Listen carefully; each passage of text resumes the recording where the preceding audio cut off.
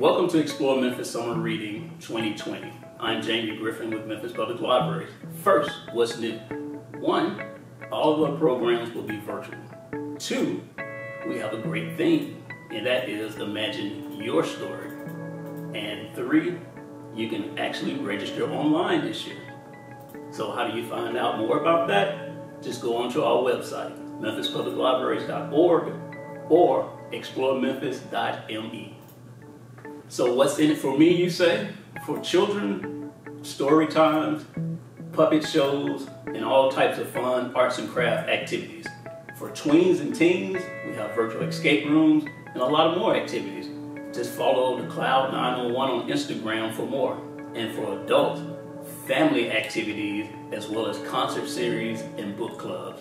Now here's the thing, the more you read, the more you have an opportunity to earn prizes. Before we go any further, we have an important word from Memphis Public Library's director, Keenan McCloy. Keenan? Hi there, I'm Keenan McCloy. I'm the director of the Memphis Public Libraries, and I'm really excited to invite you to imagine your story this summer at Memphis Public Libraries. As a lot of you know, we have 18 locations, but this summer we have some special things that are going to be happening. For example, we're going to have story times Monday through Friday for families of all ages. We're really excited about that. On Friday nights, we're going to have the Porch Series, which is live music at 7:30 p.m. for Memphians, by Memphians, and we're really delighted to have such special artists in our presence, and you'll be able to see those after the shows air live. You can always get them at memphislibraries.org. And also, we're going to have a Saturday family story time at 11 a.m. So we have a lot of different programs. This is kind of a special time in history because you do have to imagine your story, and we're going to be able to do that really well here at Memphis Public Libraries. We are open from Monday through Friday from 10 a.m. to 6 p.m. and we would love to have you join us. But most of our programming will be online this summer. Another thing, we're going to have a lot of prizes, a lot of incentives for people to read as much as you possibly can. So bring your families, check out as many books as you possibly can. I think a lot of you know that we don't charge fines any longer. We want to remove all barriers to access so that you can check out the number of books that you want without penalty. We have added 12,000 ebooks or e-audiobooks. We also now offer lynda.com. One of the things that's kind of great about where we are in history right now is all you got to do is go to the Memphis Public Libraries website, memphislibraries.org, and you can get your own library card. You can also download books for free. You can check books out. And the card is for 2 years that you can apply for online. We're trying to make things as simple as we possibly can because we want to eliminate any barriers to access. This moment in history is one of those times when you probably need some incentive, so we just want to make sure every incentive you could possibly imagine is there for you to either download it.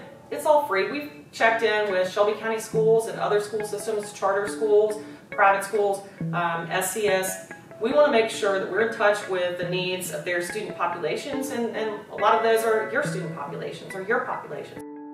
In addition to our sponsors, such as TVA, Dollar General, Memphis Library Foundation, the Friends of the Library, I just want to say thank you. We have had so much support from the city of Memphis in this challenging time, and I just want to say from my heart, thank you to the citizens of Memphis for being here, for continuing to be excited about what's happening here in our 4 walls and beyond, and thanks to the people who really make the city work. Our librarians and our staff are incredible, and they're caring, they're mission-centric, and I'm just really grateful to work alongside them.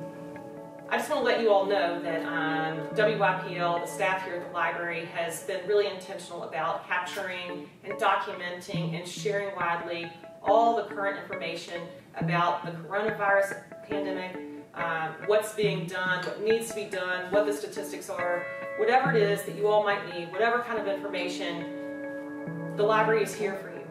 I also want to remind you that 211 is an incredible resource we are getting between 200 and 400 calls per day with people, from people who have questions about, it could be where to get a test for coronavirus. It could be that you are food insecure. You might need somebody to help you with your rent.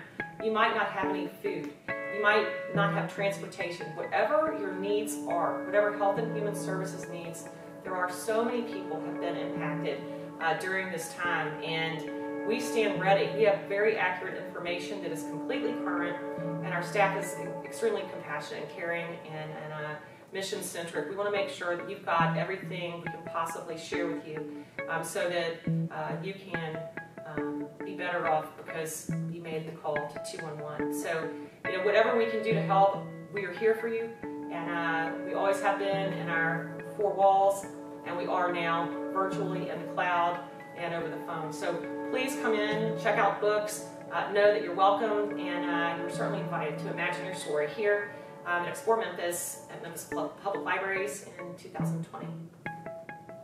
All right, hope you're enjoying yourself so far. To help libraries do what they do, we need help, and we often get that from the Memphis Library Foundation. Here to speak more on that is the Executive Director, Christine Weinrich. Hi there, I'm Christine Weinrich, and I'm the Executive Director of the Memphis Library Foundation, and I want to welcome you to Explore Memphis. As you know, Explore Memphis is our summer program at the library, but you might not know how we make this program work every year. This year is a very different year with everything being virtual, but every year we rely on our sponsors and individual donors to make these programs happen. This year, as in the past several years, TVA has been our presenting sponsor, and we want to thank them for making this happen and stepping up their donation this year to make the program even better in its virtual incarnation this year.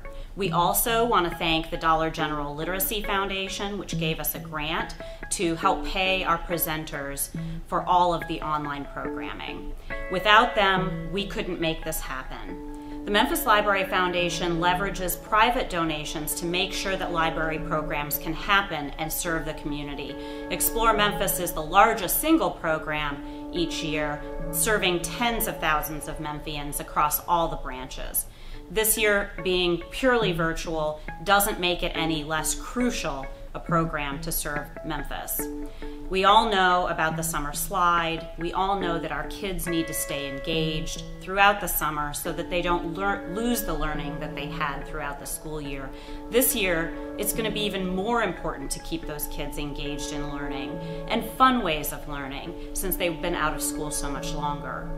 So we're so glad that you're joining us for the kickoff, and we hope you'll join us for all the programs from now all the way until August 1st, because there are so many programs to choose from for every age group, including you adults, and incentives for reading, great prizes that are again made possible by our generous sponsors. And don't you want to win a prize while you're having fun, staying engaged, and staying active during the summer? Thank you again for joining us for Explore Memphis. And if you'd like to learn more about how you can support the Memphis Libraries through the Memphis Library Foundation, please visit our website at memphislibraryfoundation.org. Thanks. To do what we do, the library needs important partners like the Dixon Art Gallery. And they join us today to help us kick off Explore Memphis. Hi, my name is Kristen Allen, and I work for the Dixon Gallery and Gardens. The Dixon loves partnering with the Memphis Public Libraries, and we especially love participating in Explore Memphis. We can't wait to offer art and horticulture programming to libraries this summer. But in the meantime, I'd like to show you how to make a shadow puppet theater using everyday supplies. Here's what you'll need. You'll need a medium to large cardboard box, a regular piece of white paper, a piece of dark paper. This can be black or blue, anything that's not see-through. You'll need some tape or glue, a pair of scissors, and if you have a box cutter, that will make this process a lot easier, but you'll definitely need a grown-up to help with this step. You'll also need a stick for the bottom of your puppets. This can be toothpicks or a straw, a bamboo skewer, anything you have lying around that you can tape to your puppets. All right, let's get started. We're going to start by making the box for our theater. So you'll need a cardboard box, some scissors, tape, a piece of paper, and a box cutter really helps. Make sure a grown-up helps with this step because we're going to be cutting away sections of our box to display our theater. The first thing you want to do is to tape up any open sides of your box.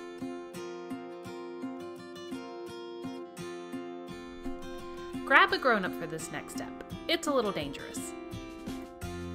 Next, we're going to cut a rectangle from the front of our box. You can use scissors if that's all you have, but a box cutter definitely makes things easier. If you have scissors, poke a hole in one corner of your box and then cut a rectangle shape out of the front of the box. Make sure you don't go all the way to the edges because we'll need a space to tape our paper later on.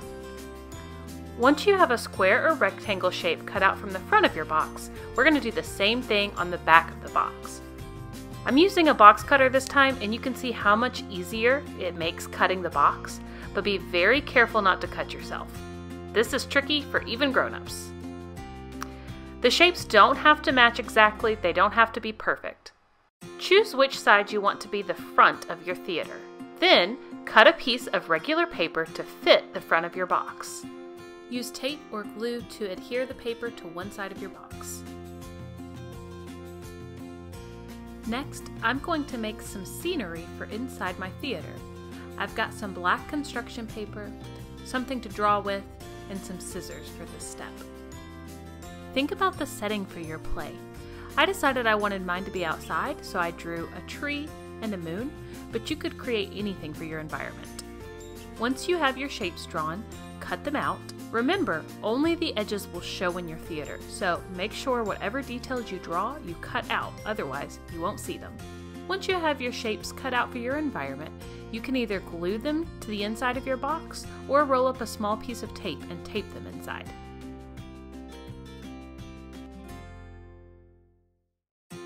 Next, I'm ready to create my puppets. I'm using the same piece of black construction paper that I had earlier, and I decided that I wanted a fox as a character in my story. You can create anything you want. Once you've sketched out your character, carefully cut it out.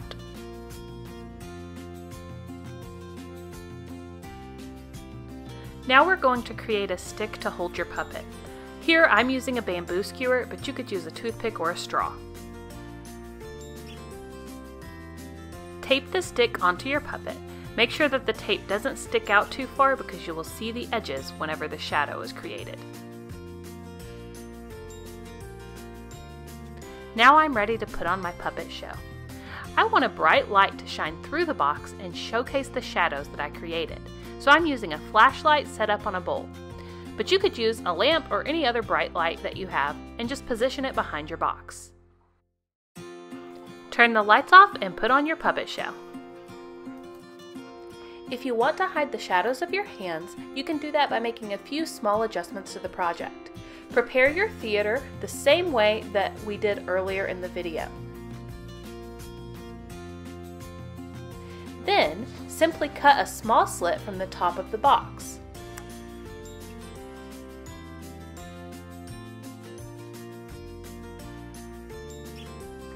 When preparing your puppets, tape the stick to the top of the puppet instead of to the bottom. This will allow you to hold onto the stick and slide your puppet inside the box through the slit at the top, hiding the shadows of your hand and body.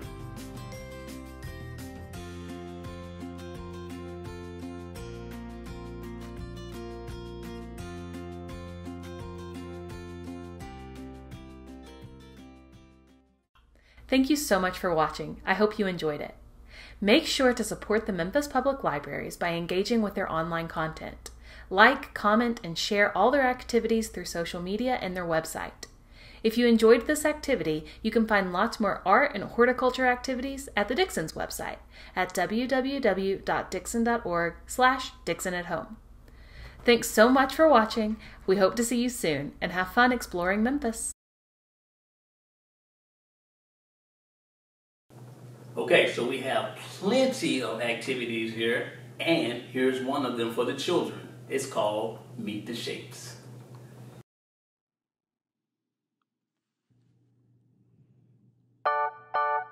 Hey, What's that? we should get to know the shapes. Oh, that's a great idea. But how do we get to know the shapes?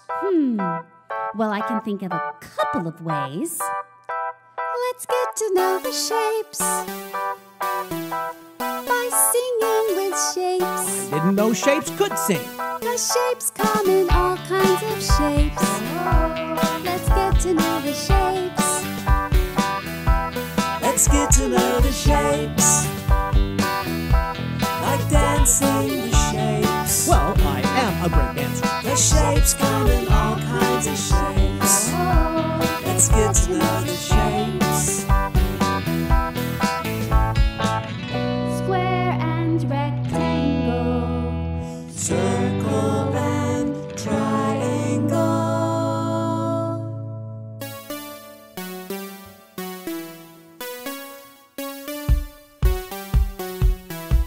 Let's get to know the shapes. Let's get to know the shapes. Let's get to know the shapes. Let's get to know the shapes. Let's get to know the shapes. Let's get to know the shapes. Meet the shapes.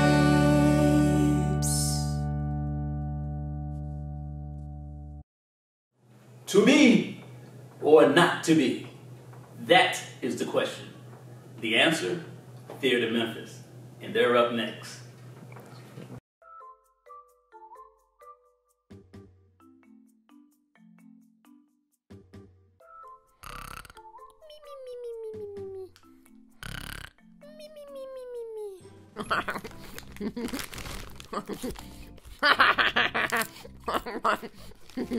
Pew, pew, pew!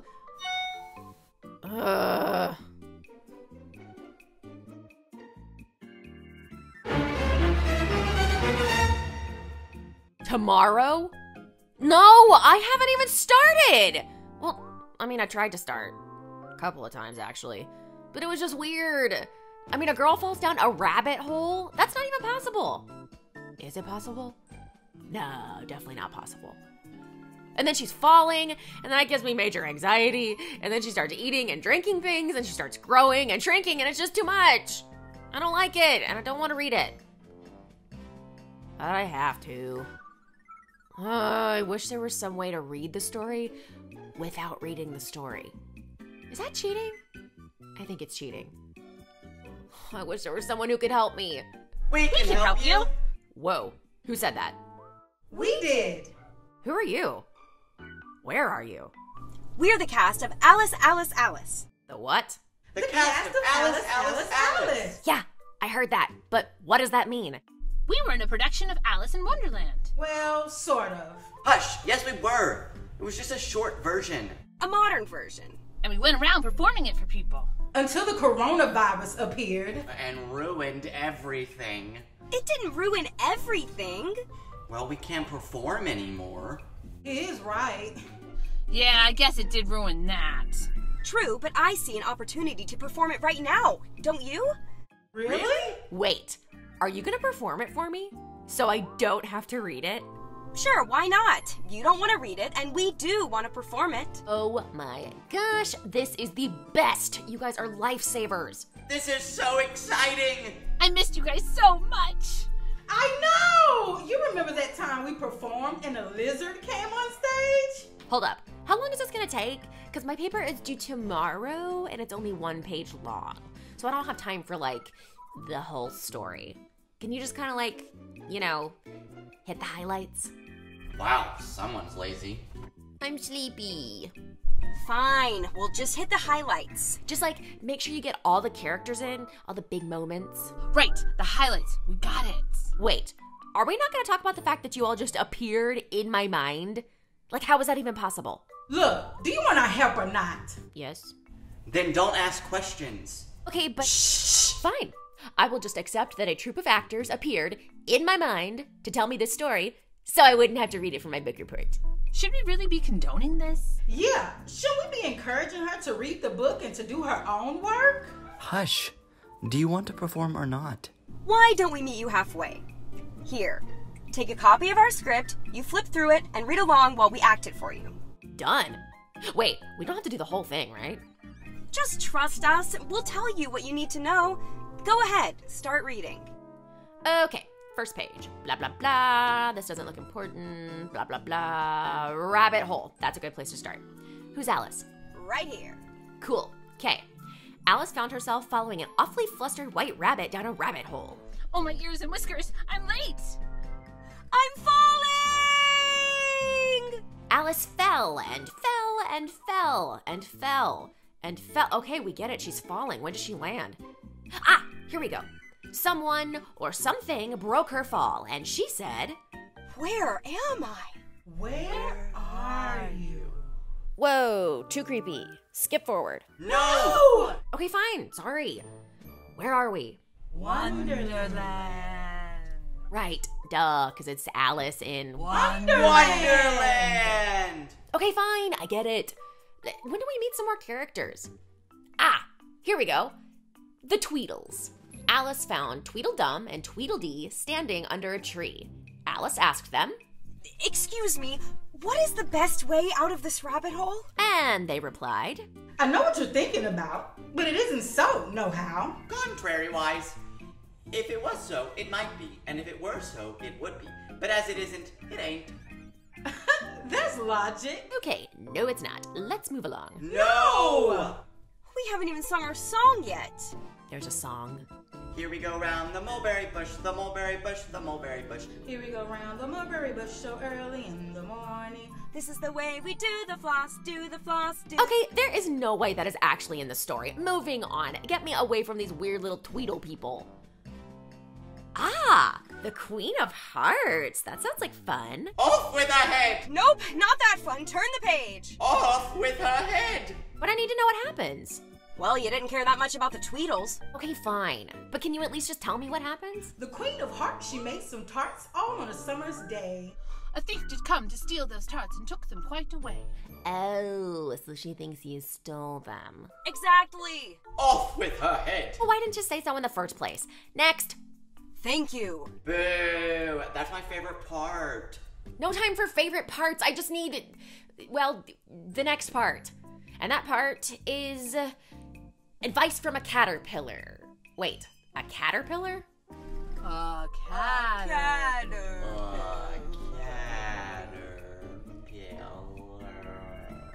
Why do I get the feeling this is going to take forever? In this story, Alice was very small. While the caterpillar was very large. Wait, how did she get so small? How did he get so big? There's so many unanswered questions. Who are you? Well, I hardly know myself at present because I'm much smaller than my usual self, you see? Who are you? I'm afraid I can't put it more clearly. Who are you? Why don't you tell me who you are first? Hold on. I feel like we're talking in circles here. Does this go on for much longer? Unfortunately, yes. Well, then I think I'm just gonna... No one's objecting? You're taking a nap? There's no time for naps. Don't worry, it's a power nap. That can't be in the story. But it is in our script, and it will be over in 3, 2... Why, thank you all so much for joining us. May we proceed? Absolutely. All rested up now. Good thing, because the next part is the most energetic of all. Here it comes. Should I be scared? Is it time? I think it is. It definitely is. Tea time! I love tea! Wait, tea time? No! We don't have time to keep taking breaks. We have to get back to the story. It is part of the story. How rude. It really is. Just let them keep going. They'll be quick. Fine. There was a table set for tea, and at it sat a Mad Hatter. The March Hare. And a dormouse fast asleep. Alice approached the table. They all yelled, No room! The Hatter kept yelling, Change places! And they all kept saying really rude things to me, like, Would you like some tea? Well, there isn't any. And then the March Hare and the Hatter got into an argument. About what? It was the best butter! Well, that's lame. And the dormouse just sleeps through it all. And what's the point? Does Alice ever figure out why she's at a rude tea party? I think the main conclusion is we're all mad. We're all mad We're all here. mad here. Cool. Moving on. Are you sure you want to move on? Yeah, all that's left is the scariest part of all. Really? This story gets scary? Well, cool. Yeah, bring it on. What's next? Okay, but it's like really, really scary. Just warning you. Hey, I am ready for some excitement. Bring it. You sure? I hope you like monsters, 'cause... Monsters? Heck yeah, what kind of monster? A Jabberwock! Cool. What's a Jabberwock do? You don't want to know. Beware the Jabberwock, my son. The jaws that bite, the claws that catch. Beware the jub-jub bird and shun the frumiest bandersnatch. All right, let's see him bite. Let's see those claws. Believe me, you don't want to. And as in uffish thought, he stood the Jabberwock with eyes aflame. Came whiffling through the told you would. And burbled as it came. Okay, I'm still not getting a scary vibe here. Is this like a poetry monster? It's just a major turning point in the story, okay? How so? The Jabberwock comes at me all scary-like, and I defeated him. He needs darkness to survive, and my brave and radiant light shone from within, and the Jabberwock disappeared into the dust and darkness. Whoa, cool. Wait, so you're like a hero? You could say that. So wait, is that it? Is that really how the story ends? Kinda. It's how our version ends. There's more than one version? There are many versions and many more characters and stories in Alice's adventures. Well, tell me more. I want all of them. But you just wanted the highlights, remember? But we were just getting started. Can't we do just a couple more? You've got to work on your book report, remember? So I think our work here is done. But you can always go back and read the book. Read the book? Yes, I go through a lot of adventures in that book that you didn't really want to read. Oh, but now I do. I want to know all of the adventures. Do you think I have time? Maybe if you pull an all-nighter. In my opinion, it's always best to read the book. Yeah, instead of cheating. Hey, you offered. I didn't force you. You all just appeared. Still have questions about that, by the way. Well, look at the time. We'll leave you to it. Looks like you've got lots of reading and writing to do. So are you guys, like, available for other stories sometimes? Listen, we do one play a year, and you just got lucky this time around. Right. We're glad we could help. But like I said, just read the book next time. You never know what kind of adventures you'll miss if you don't. Wow, thanks guys. I really appreciate it. You know, I was just gonna use the highlights for my paper, but what the heck? I think I'm gonna dive into the whole book. Chapter 1. You really think she'll make it through the whole book in time to write her report? That's the power of a good book. Once you're hooked, you can't stop. And we definitely hooked her by the end. Aw, you guys. This is the last time we get to tell this story together. Well, at least we got to tell it one last time and inspire someone to learn more about the story and read the book. Very true. Now, how do we get out of here? What do you mean? She didn't really know how we appeared, and well, neither do I. Yeah, how do we get out of here? Are we trapped here forever? I know! The rabbit hole! I'll race you. No, I'll race you. I'm going first. No, me!